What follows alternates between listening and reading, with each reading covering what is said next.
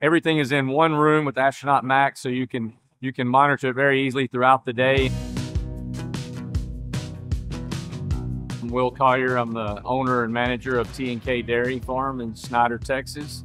We've got 36 Lely robots, milk 2,100 cows of robots, and a conventional dairy with 1,600 cows. The goal of our farm is to prepare the farm for the next generation to take over, to be efficient with our labor and our commodities, and produce milk in the most economical way possible.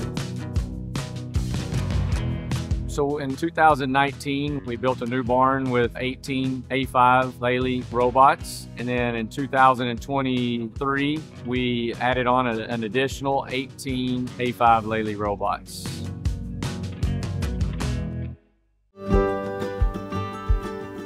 Colin Thompson, owner of Thompson Services. We're the Lely dealer in Central Texas. Our Lely Center, we're positioned centrally to most of the large dairies in Central Texas. What makes a great working relationship with our farmers is just we both got to trust each other and work towards good solutions. We're constantly looking for new ideas that can take the farm to another level.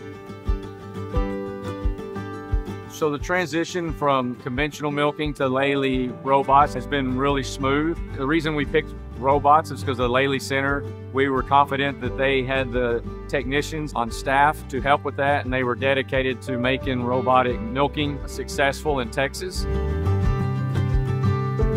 We started this barn with the Astronaut Max in July of 23. Currently, we're milking with 18 robots with CUs, and we have 18 robots with the Astronaut Max. The Astronaut Max has a vacuum skid with 6 vacuum pumps, and it's similar to a conventional farm with a main vacuum line that runs throughout the barns. Yeah, Astronaut Max really has some great benefits with a centralized vacuum system, centralized hot water system in the middle of the barn, so that we're delivering everything equally to all robots. We can go to one central location, do all the vacuum pumps, one central location, do our blending station, hot water station, milk pumps, and buffer tanks. We can check CIP wash-ups right at one central touchscreen. Even if a vacuum pump is down, there's 6 of them, and you can milk with 5 vacuum pumps. All the chemicals, all in a central area, so therefore you don't have as many chemical pumps and as many hoses to deal with. It circulates the water and the rinse water, and it's reused, so it's more efficient with water, and it's recycling it to help do the washes.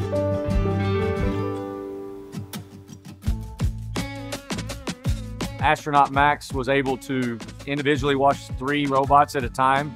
And so there's always a robot for a cow to come and get milked in that pen. And over 50% of the wash time has gone away.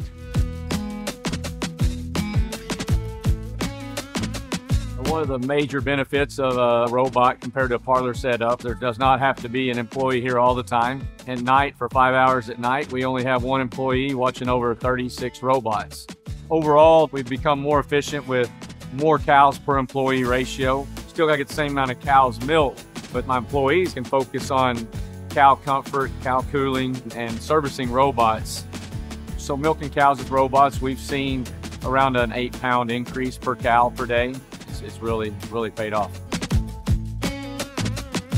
We're coming up on 2 years of having Astronaut Max. It is living up to what we hoped it would be. And I think if we were doing another barn of this style and size, that's what we'd be putting in. When you got robots, you got more free time, and they got good technical support. Our Lely Center's been a joy to work with, and they're hands-on and available at any time of the day, any day of the month, any day of the year.